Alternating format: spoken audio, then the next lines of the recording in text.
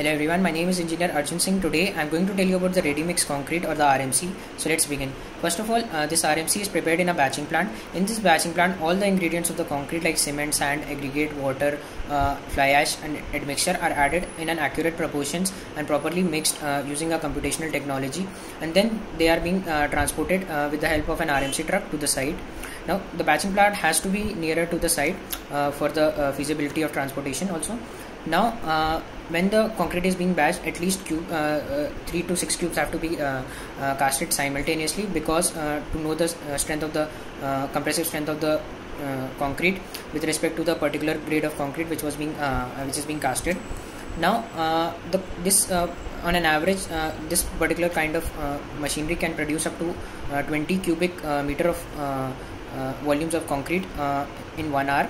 Now this technique is basically better than the site mixing techniques because it has more accuracy in site. Basically the water cement ratio changes and it is not that accurate, so that leads to bleeding and other failures also.